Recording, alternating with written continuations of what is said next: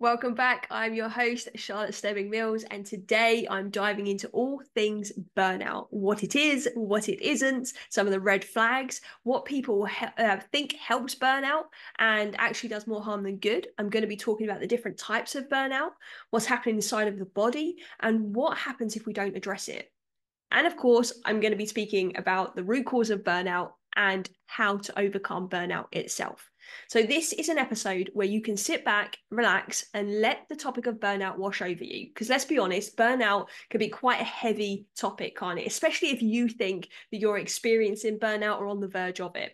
So there's going to be a lot of gems. So feel free to make notes in your journal, but just know that the information shared today can set you free and help you overcome burnout. You're in safe hands. I've been specializing in stress relief and burnout for over a decade and been in the health and wellness space for almost 20 years. So let's dive in. In 2023, a Cigna Healthcare Wellbeing survey revealed that 98% of people experience at least one symptom of burnout. So to visualize this, I'm going to invite you to kind of close your eyes and just imagine your friends and family, right? Just imagine the people you care about the most.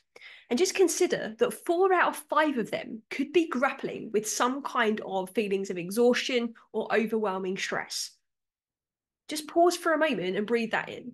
Visualize the people you care about, the people that are in your life day to day, whether it be colleagues, family members, friends, maybe even strangers on the street, right? 4 out of 5 of them might be struggling, right? And there's a lot out there that says that burnout is a silent epidemic, right? And I'd argue massively that it's not so silent. It's a massive issue, and we need to get on top of it as a society. Because in fact, one of the precursors of burnout is stress. And stress is responsible for 75 to 90% of diseases, according to the World Health Organization, right? But you and I know that stats can be skewed for anyone that wants to make a case for or against something, right? So let's go ahead and dive into the reality perhaps that you're experiencing instead. So have you ever, or do you experience any of the symptoms I'm about to ask you on a regular basis? So what about physically? Do you notice fatigue showing up? Maybe you're always feeling tired, even after a good night's sleep. Maybe you experience some form of insomnia or sleep disruption. So that could include things like falling asleep or staying asleep, right, when you actually do get off. Maybe you experience headaches, muscular tension in the body. Maybe you experience gut issues, right? Maybe stomach problems, or you feel a bit nauseated sometimes. Or maybe you get sick frequently and your immune system might need a little bit of extra support. What about emotionally, right? What about some form of emotional exhaustion? Do you feel like you're just drained and depleted sometimes? Do you feel like your capacity to cope with everyday stresses is actually being quite stretched? Maybe you feel a bit cynical about life. Maybe you feel detached or not as connected as what you once were. Perhaps you are feeling like the things that used to bring you joy don't anymore. Maybe you get irritable. I know that's definitely a symptom I've experienced before, maybe anxiety, even as far as depression. Sometimes, in worst cases, it can feel like a sense of hopelessness as well. So there's obviously the physical and emotional symptoms that I'm curious for you to reflect on to see if you've experienced or experienced on a regular basis. But what about your behaviors? Have you noticed like a decrease in your performance, right? Maybe you're not as efficient as what you once were at work or even at home. Maybe you feel like you're withdrawing a little bit from society. Maybe you would opt for, a lot of nights in rather than any social time, right? What about procrastination? Has this heightened more than the average for you? What about you leaning into more escapism behavior? You know what I'm talking about. Things like substances, right? Perhaps having a few extra glasses of wine at the end of the day. Maybe you're leaning into gaming or just watching mindless TV, right? Maybe you're distracting yourself and going out all of the time. So opposite of the isolation and the withdrawal that I mentioned. Maybe you're just noticing that you're neglecting your self-care, right? Such as exercise or eating the right foods, even down to things like brushing your teeth, right? Wonder if you can reflect on some of those symptoms and just ask yourself, are any of those prevalent in your life right now? Now, please don't worry if you are experiencing one or more than one of these symptoms, or you know somebody else that is, then please know that these are okay, then they're just warning signs, right? However, if these signs are being experienced over a prolonged period of time and becoming chronic issues, then these are when they become red flags. They are your call to act now and seek recovery and support. Think of these red flags like traffic lights. Ignoring them and like running a red light might seem insignificant at the time, but they can obviously lead to dangerous consequences like a car crash, right? So acknowledging and responding to the signals within yourself, these red flags, is crucial for you to have a safe journey ahead in health and in life. Now, these red flags don't necessarily mean that someone's in a state of burnout, right? These symptoms can also be associated with other physical and mental health issues, but catching them sooner rather than later will help your well-being. And if we don't, and we actually ignore these symptoms, they will get louder and they will get more demanding. Trust me, I can speak from both personal and professional experience here. Professionally, I joined the world of health and wellness in 2005, specializing in cardiac rehab and prevention, right? Working to transform the lifestyles of people who had experienced heart attacks and strokes. They were living typically high stress lifestyles. And I work closely with the NHS in the UK to bridge the gap between medical and commercial health and wellbeing services. And that's what actually brought me to the Middle East. And I went on to move into very senior leadership positions where I would lead teams of over 1,000 people across the UAE, Saudi Arabia, Kuwait, Jordan, and I was delivering and creating programming for the betterment of well-being, right? And ironically, the betterment of well-being behind closed doors, I was then experiencing burnout to the point of hitting rock bottom. And I know the struggle of what it is to kind of get back up again. So let me set the scene for you. It's 2014, and I'm flying to 5 different countries in the course of a month, often 2 or 3 within 1 week, responsible for lots of different projects and people, including myself. I'm showing up with a smile on my face. I'm giving as much as I possibly can to the people around me and to the projects around me. And I was burying myself in more and more responsibilities, which made me feel like I should be thriving, right? But no matter how hard I pushed myself, that feeling of accomplishment never really came. So at the same time, though, I was exhausted. I didn't know if I was coming or going. I wanted to really like engage with life, but there was something in me that was almost like holding me back. Like there was this filter or this thing between us, me and life. I was literally just going through the motions and everything was feeling distant. I felt disconnected somehow in all areas of my life. My mind was constantly racing. I felt wired at night as I went to lay down. My mind was just like on all of the time. I barely had the energy to see friends or family. My days had become survive the day, try to sleep, rinse and repeat. That was basically it. I knew I was exercising less and I was eating more of what I know wasn't good for me. But what was strange is that I didn't really do anything about it, even though I was somewhat aware of how I was feeling. Until one night in my apartment in Abu Dhabi, that's where I was living at the time, everything just came to a head. I was coming home from a normal day at work. I went straight to my room. I was living in like a shared apartment at the time. And I remember closing the door. I then closed the curtains and I dropped down to my knees on the floor and I literally wept for hours. After a while, I kind of summoned the energy to get off the floor and I moved to the bed from the floor, right? And I curled up in the fetal position. And at the time, I climbed under the covers and I didn't know what was happening to me. I was scared, right? The thoughts in my mind were just intense. They were whizzing around. I was overwhelmed by this impending sense of doom I had. I felt sad. I just felt sad in my core and I was absolutely sobbing. My hands were shaking. Naturally, I was like rocking myself in this attempt to numb myself, to be honest, because those feelings were hard and heavy. My eyes were just like red raw and my head was throbbing. And all I wanted was a way out. I was desperate to stop feeling this pain, to stop feeling this exhaustion and this heightened emotion and this absolute depletion of this life force energy that I once had. I needed relief, but my mind continued to spiral into a dark, dark place that I never wish for anyone. out of nowhere, I remember pulling out a scarf, a really long scarf, this white and blue scarf, I can picture it now, that I had, and I fixed it up onto the top of a wardrobe that I had in the room, and I slowly began to thread a noose at the bottom of that scarf. And I remember I collapsed in tears again. Those really ugly tears, those breathless tears that come with this sheer sense of defeat. And it wasn't pretty. I stood up slowly and began to tighten the scarf around my neck. I can feel it now as I say this to you. And I don't think I'll ever forget that feeling, right? This taut texture of the soft scarf on my skin and these wet tears streaming down my face and this heaviness and this darkness that I felt in that room, and like the room was closing in on me. And for me, that was it. That was going to be my way out. I went to take what I thought would be my last breath, and I inhaled. A surge of energy just shook me to my core. And I don't know where this energy came from, but it shook me to my bones. I immediately stepped down and pulled the scarf away from my neck and the wardrobe, and I literally just like burst into a new version of tears that I'd never experienced before. It was this cocktail of shame, disappointment, more exhaustion, relief, guilt, gratitude, weirdly, some fear, confusion. Essentially, I was powerless to let go.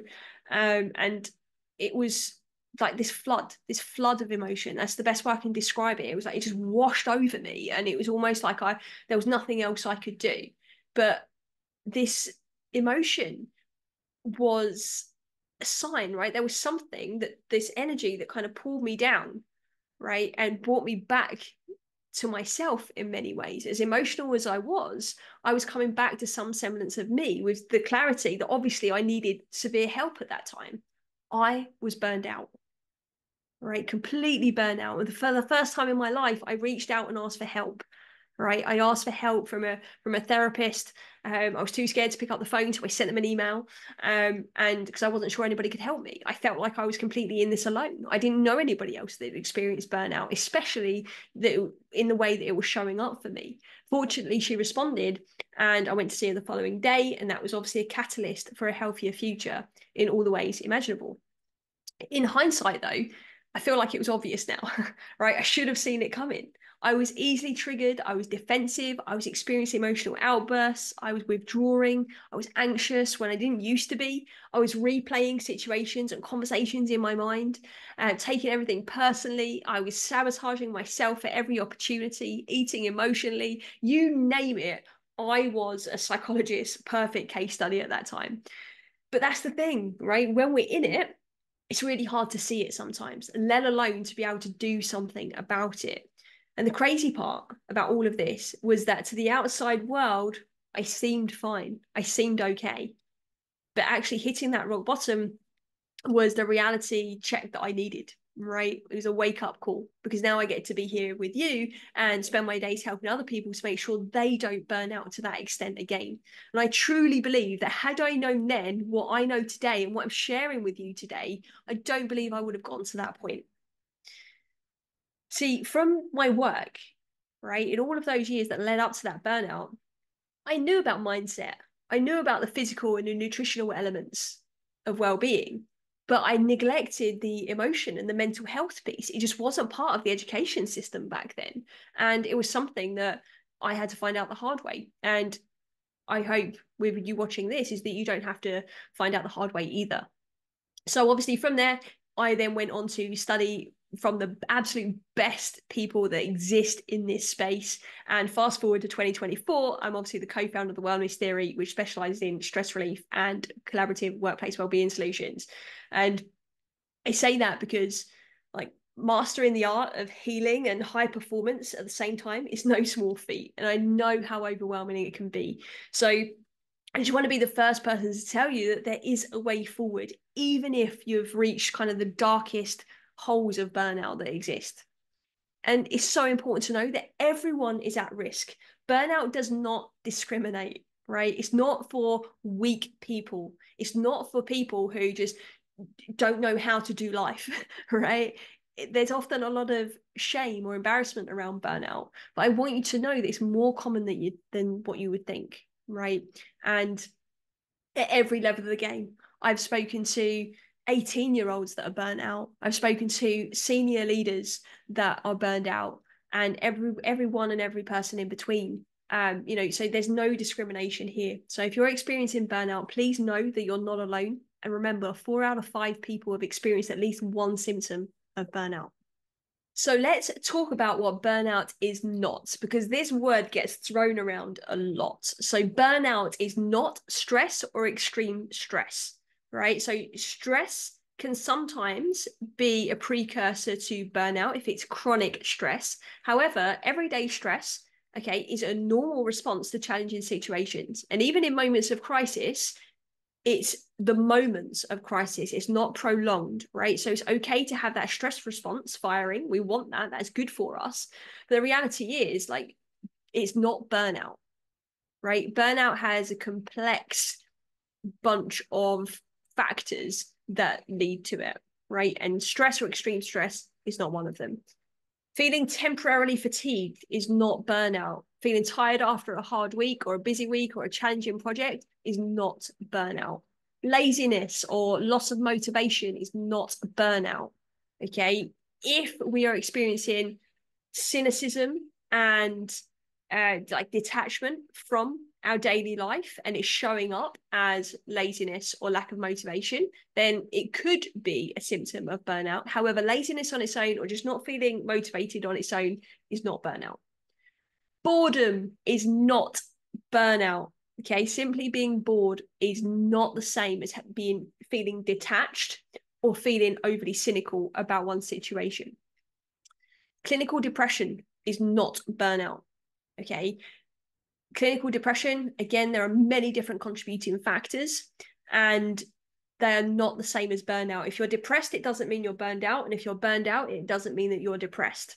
Okay, we need to explore what else is going on underneath the surface, but one does not boil down to the other. Burnout is not a natural part of high pressure or challenging jobs. Challenging situations within a job role or a certain time of life is natural. We're going to experience natural challenges, but it does not equate to burnout. A single cause is not burnout. This is basically kind of my point here, is one thing doesn't equate to burnout. Typically, there are multiple factors going on at once. Okay, so for example, it's not always emotional, it's not always physical. It's usually a combination of those symptoms that we mentioned earlier together. So just pause for a moment and ask yourself if you're actually burned out, or are you perhaps just experiencing one of those points that I've just mentioned? Because it could just be that it's a momentary challenge in your life, or momentary tiredness in your life, or momentary behaviors that you've noticed. Just take a moment and reflect on that and check with yourself. Because recognizing what burnout is not is essential for understanding its nature and for you, like how you can relate to what you're experiencing. So burnout was first recognized in 1974 as a psychological diagnosis by Herbert Freudenberger, and he defined it as a physical or mental collapse caused by overwork or stress. And later, the World Health Organization defined burnout to be occupational phenomenon and suggests that it should not be applied to experiences in any other areas of life. Now, according to World Health Organization, it's a psychological and physical condition resulting from chronic workplace stress that has not been managed. However, I would agree with that statement if it wasn't isolated to the workplace.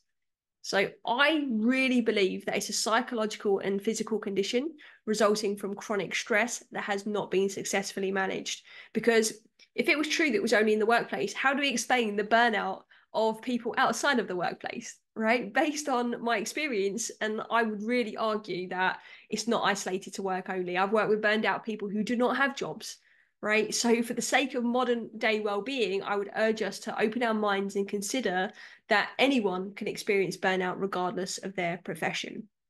And there are many, many different types of burnout. But today I want to share with you 4 types of burnout to be aware of that tend to be the most dominant that we see in this day and age. The first one being emotional burnout. This is the exhaustion, the frustration, this feeling of being drained all of the time. It is you maybe struggling to regulate and manage your emotions, maybe heightened mood swings, reduced ability to actually cope with stress that you were once able to cope with, and that nature of being more cynical and detached, like I mentioned earlier, and maybe a bit more pessimistic about life.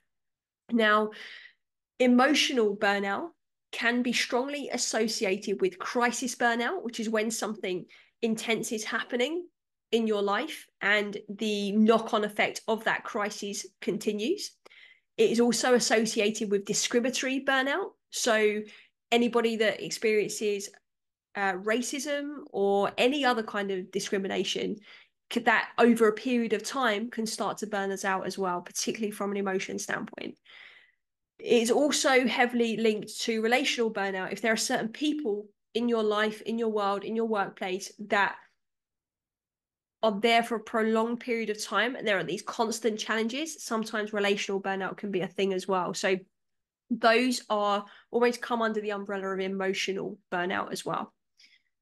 Now, the second dominant type of burnout we see is physical, right? Like I said earlier, all of these are intertwined, but physical burnout is associated to the chronic stress that happens inside the body, right? So this is the fatigue, the headaches, the tension, the sleep disruption, the changes in appetite. This is the psychosomatic symptoms that can start to show up. This is your immune system being weaker. This is you getting sick more frequently. This is you starting to perhaps notice changes externally on your body, or even the way that you're feeling when it comes to your energy levels as well. These are all physical symptoms, obviously, of physical burnout.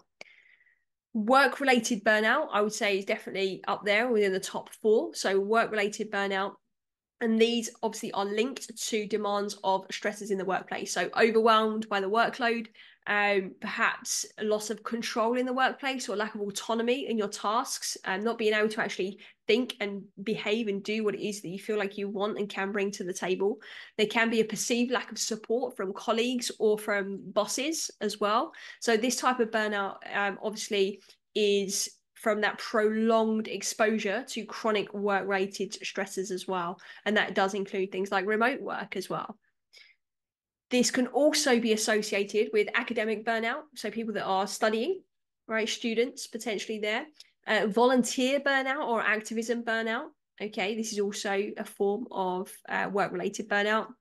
Entrepreneurial burnout as well. And then we have specific industry types of burnout as well, like technology, sales, teaching, creatives, the arts, social work, parental burnout even. These would all come under the work-related burnout as well. So as I'm sharing these, I want you to again just pause and reflect in your journal and perhaps consider, do you need to go and explore some of these specific types of burnouts, because they do have their own nuances, and some of those nuances can lead to a slightly different recovery strategy for you as well.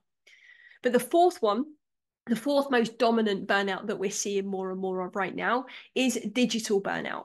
And this is that constant connectivity, right? Always being connected to devices like your smartphone, your laptop, social media, right? All of these different things. And it's making it a lot harder to just disengage and have some processing time for ourselves. Related to this is information overload, right? So exposure to these constant streams of information, notifications, it's enough to overwhelm anyone, right? Unless we are taking control of it. So there's so much information to process that sometimes it's just too much for our cognitive brain, right? So it gets exhausted and then we can't actually focus. I would say social media comes under that digital burnout massively. This excessive use of social media and scrolling. Not only can the act of that and being in close proximity to screens all the time could obviously affect us physically, but the psychology of comparing ourselves to others, dealing with online conflicts, different sort of pressures to be able to maintain this curated life, right? Living your best life on social media and things like this, that all contributes to this emotional exhaustion. Workload is a big part of it as well, right? It's a lot of the time we're not only perhaps scrolling on things like social media or on our devices, consuming more and more information, even if you're reading the newspaper on your phone or on your device, we're also having a workload from work, right? For those people that are working.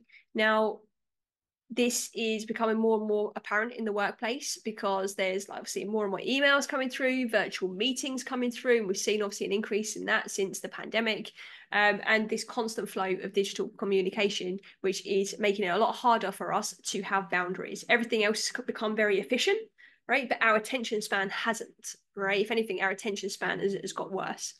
Digital burnout can also include things like gaming, right? Sometimes one of those escapism behaviors to avoid how we're feeling can sometimes be to play games, playing games on your phone, right? I remember going on a silent retreat.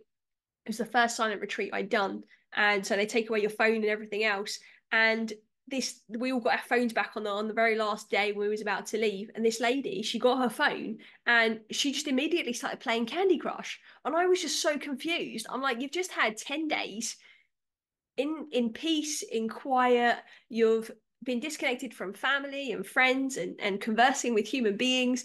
And your first go-to was to go play Candy Crush. Like it just doesn't make any sense in my mind. However, there'll be something going on with her that is really got this strong yearning for the game, right? And so it's really important for us to recognize where our focus is going, because even like learning now, that plays a massive role in our digital burnout if this is what we're experiencing, right? Because if you're studying something, often now reading something is all on a device of some sort. Okay. And then on top of that, I'm definitely guilty of this, is multitasking, right? So you've probably got a certain number of tabs open, you're working on one thing over here, and then you're doing something over there, and then you get notification over here. And it's very easy, if we're not careful, to miss certain things, right? And also to miss that, again, processing time and this ability to be able to focus ourselves as well. So just take a moment and ask yourself if any of those sound familiar to you, and make a note in your journal. And if so, I know you're going to want to know what to do about it, right? It's really important to know where you are to know how to move forward next. All right. So there's also a few misconceptions about what can help burnout, which can do more harm than good. And I want to share those with you before I jump into a real strategy of how to overcome burnout. Now, the first thing is that taking a break will solve burnout. Right now, taking a break would definitely be beneficial. Okay. However, if it's just temporary, it's not going to be enough, right? If we take a 2 week holiday and then go back to work and everything else is still there, then when we're just putting like a band-aid over a bullet wound, right? We're not actually addressing the nature of burnout itself. We need to look at those systemic issues that are going on. So taking a break can help. It can be a great first step. However, it is exactly that. It's a first step, not a solution. The other thing that is a common misconception around burnout is that the way to overcome it is to ignore our emotions and our feelings in relation to it, right? And that's in all domains, right? So people say, oh, I'm stressed out about work, or I'm feeling really burned out. Okay, take 2 weeks off of work. And then when you go back to work, just turn your phone off when you come home, and focus somewhere else, focus on your relationships. And again, suppressing the emotions that are related to that heightened stress over a prolonged period of time actually worsens the stress. Those red flags, those red traffic lights will just keep on jumping if we try to ignore them. We also have, and this is a myth here as well, is that we think that being on perhaps technology or taking a break from whatever you've got going on in your daily life to go on your phone is actually helping you, but in fact it's going to be hindering you a lot more and contributing to burnout rather than actually helping you overcome it, because we become very over reliant on digital devices, okay, and it's creating more disconnect. Okay, so believing that the solution is almost distraction to some extent is also going to do more harm than good. Another common thing I hear people say when it comes to burnout is like, I feel like I just need to go and live in a cabin in the woods and just be on my own for a while, right? And over isolating yourself is not a solution. Again, it can be a good first step. However, it's not going to help in the long term get to the root cause of burnout itself. Okay. So those are just a few of kind of the misconceptions. So pause again for a moment and just check if you're falling into any of those, because they will be well-intentioned behaviors. However, they can sometimes be traps. And I know I'm falling into those traps, so don't worry, it's very natural. But hopefully you know which ones to avoid, and you can start to make a note of them in your journal. So if we buy into some of these old misconceptions and don't address it, there could be consequences like mental illness, health conditions, strained relationships, loss of belonging, severe drop in performance, which can then result in job losses or financial strain as well.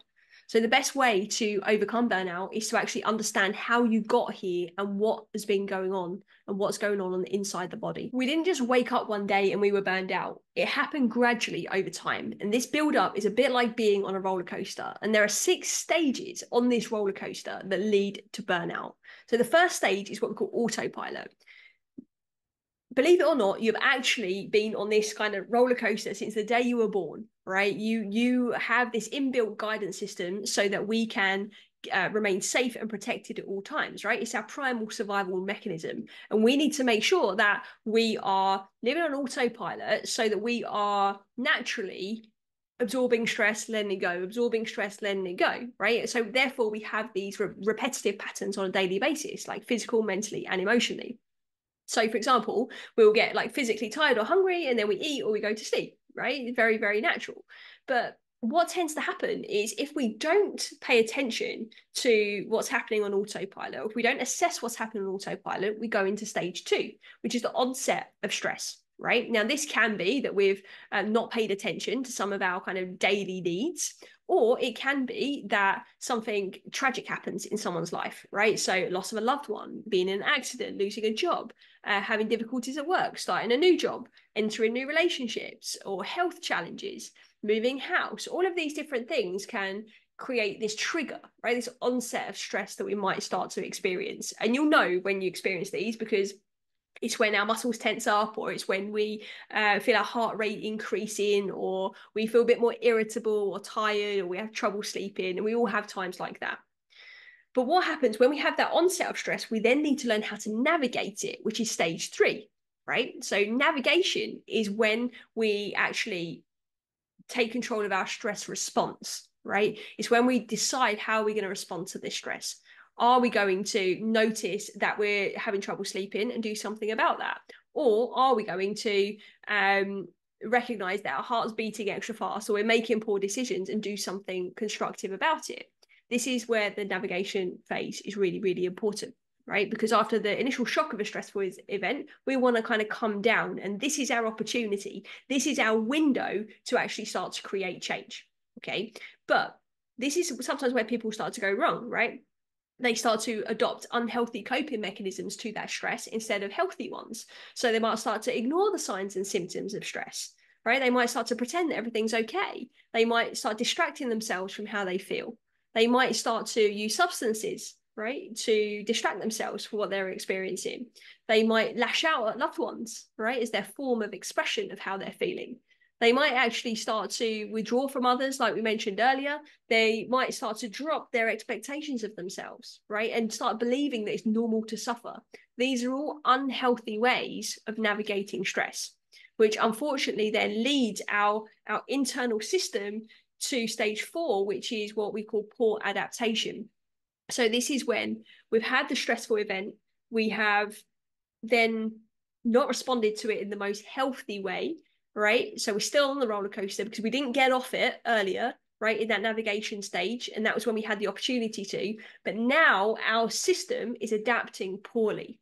Now our system is noticing things that have been going on a little bit longer, right? So maybe now we've got difficulty sleeping every night instead of some nights. Maybe our confidence is at an all-time low. Maybe the fast heart rate is now turned into panic attacks. Maybe some bad days have turned into some chronic overthinking or negative thinking, right? This would show that we are at kind of that stage 4, right? We've adapted now to this way of being. And then internally inside of our body, it brings us to stage 5, which is what we would call our tipping point, right? And this is what we get to when enough is enough, right? It's when we continue to neglect all of those things already mentioned, right? And we choose not to process it, all of this stress starts to stack up and compounds, right? And then we repeat the stages of the kind of the roller coaster that I've already described over and over again. Then we get more stress, right? And then we get more, we challenge to navigate that stress in a healthy way. We don't do that. So now we adapt poorly again, right? And we just continue adding it up, adding it up. And as we do that, we start to have more like emotional outbursts, or we call them like stress explosions.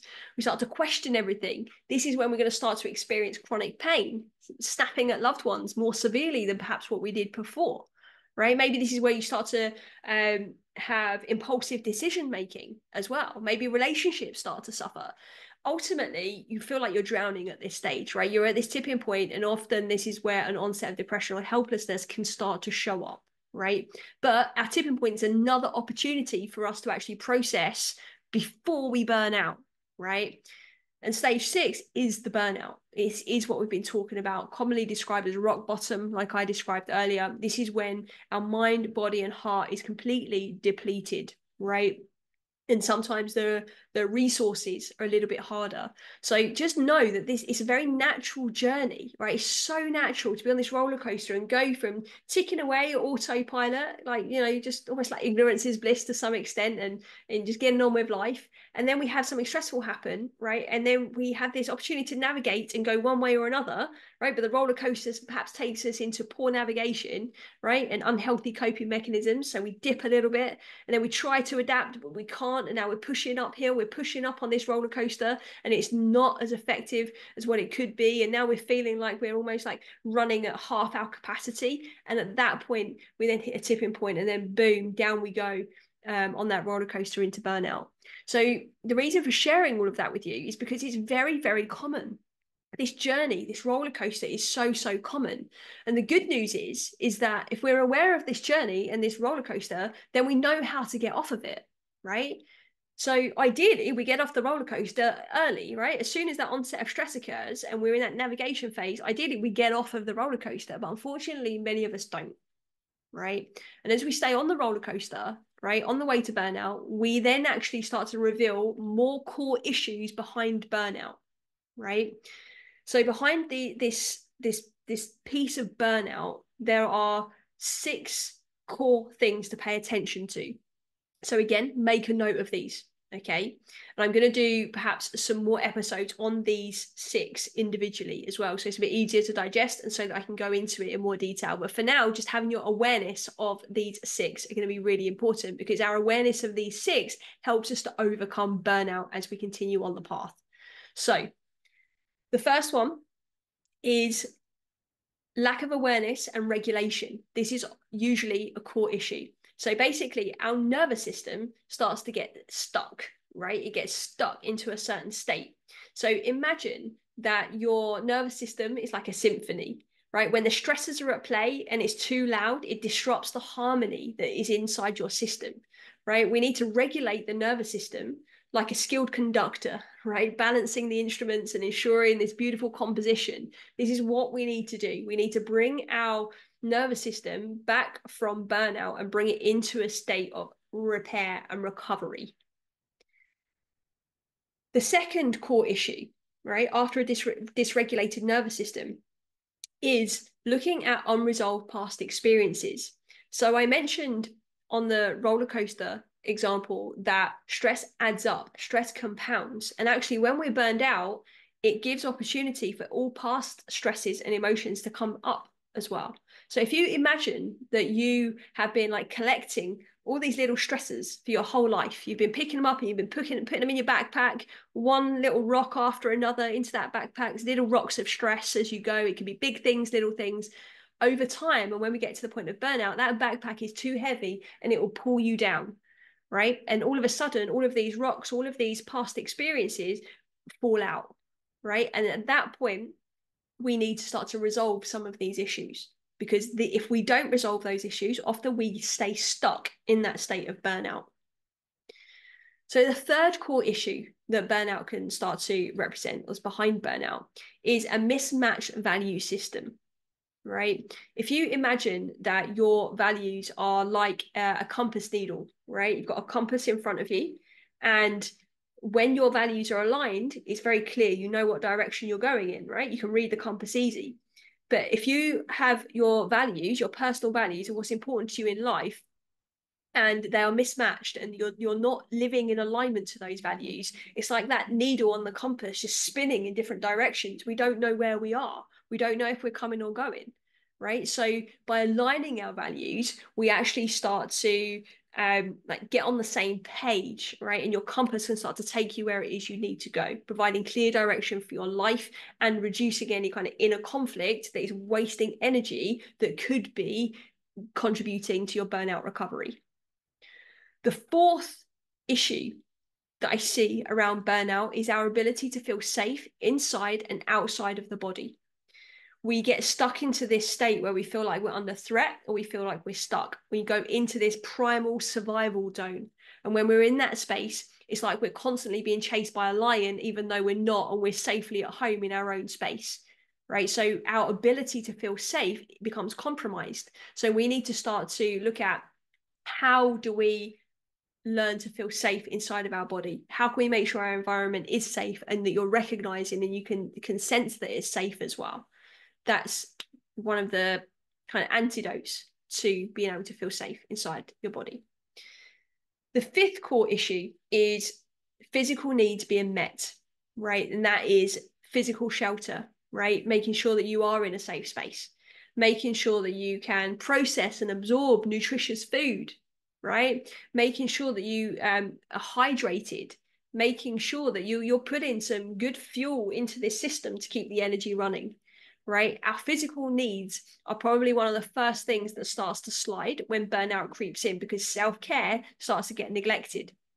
But it's happened so gradually, we don't always notice it. And even if you do start to pick up on it, you think, oh, I'm going to eat a bit healthier now because I'm feeling tired, I'm feeling depleted, and you're recognizing some of those symptoms. If we're already too far down the rabbit hole, it doesn't matter how much healthy food you eat, your body cannot absorb it because your stress hormones are so high, right? And your adrenals and your digestive system, it's all depleted so much that it's now all out of balance, that we need to start to get it back into balance.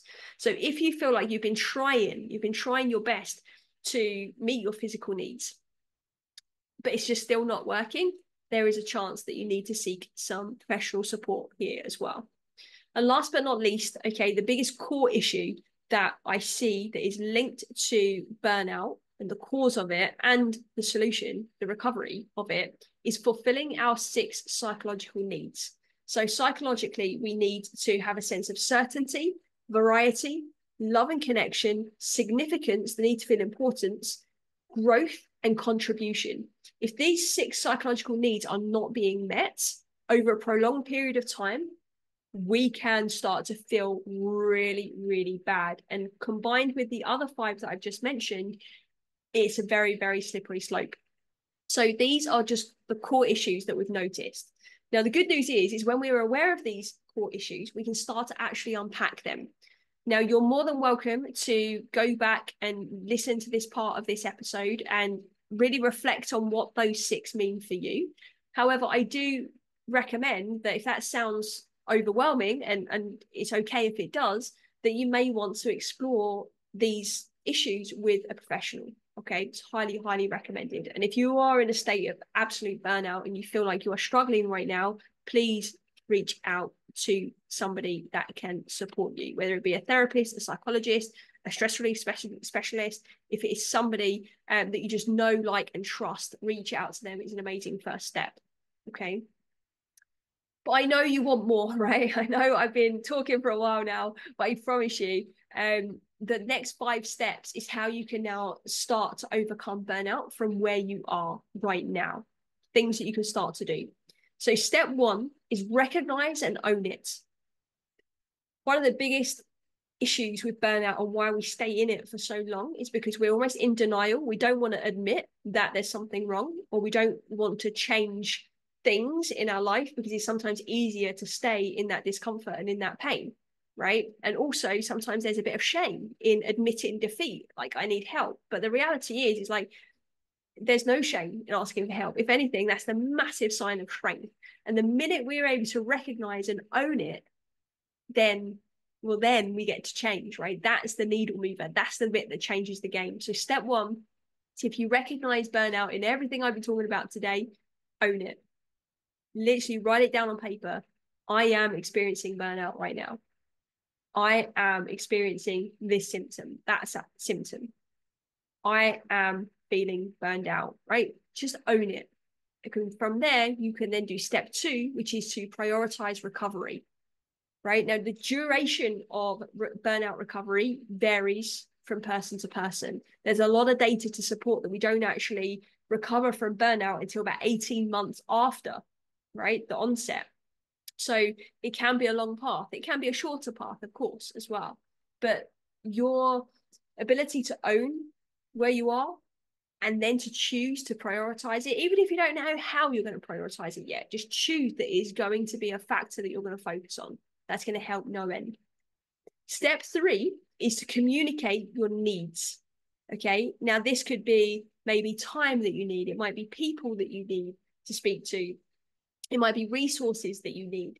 It might be a short break, right? To start the process of your recovery, communicating what you need to yourself and then to somebody that can support you is going to be extremely powerful. And that might be a partner, that might be a friend, that might be a work colleague, that might be your boss, it might be HR. Communicate your needs as best you possibly can. Step four is self-compassion. I mentioned shame and embarrassment and perhaps a negative thought pattern, all right, associated with what you're experiencing. Meeting ourselves with compassion is so important, so powerful, because there's no point you kicking yourself while you are down, right? We do so much better when we are spoken to from a place of love and we are experiencing acts of love, right? But that comes from self, not just things and people around you. So perhaps being a little bit kinder to yourself. Allow yourself the space to prioritize your recovery. Allow yourself a hot soak in the bath and put in something that's pending down for a moment. Sit with your thoughts, sit with your feelings as if they're a small child and ask yourself, what would you say to them? Sometimes it's a really easy way to tap into compassion. Step number 5 is to address the physical health first. Okay, so depending on your symptoms, recommending obviously a doctor, but looking at different lifestyle tweaks that you can make, increasing your water intake, increasing your nutrition, or nutritious foods, movement, getting fresh air, taking moments to breathe. Address your physical health first, because as soon as our energy starts to pick up a little bit and we've got that solid foundation, we can then go and start to unpack those 6 core issues that I mentioned earlier. Now, I'm very aware that that is a lot of information. So just pause for a moment, breathe, take those steps in, and just ask yourself, which step are you ready to take? And take it one step at a time. All right. So our team have actually developed a diagnostic scorecard where you can actually see exactly what you need. It will measure how you're doing day to day, how your body is coping, where your stress or burnout is stemming from. And in less than 2 minutes, it will generate a report for you, which will highlight exactly what you're doing well right now, and then actionable tips on how to improve immediately as well. So once your score's been calculated, you'll get that tailored report straight to your inbox, and it's completely free. It's been designed to help, nothing more, nothing less.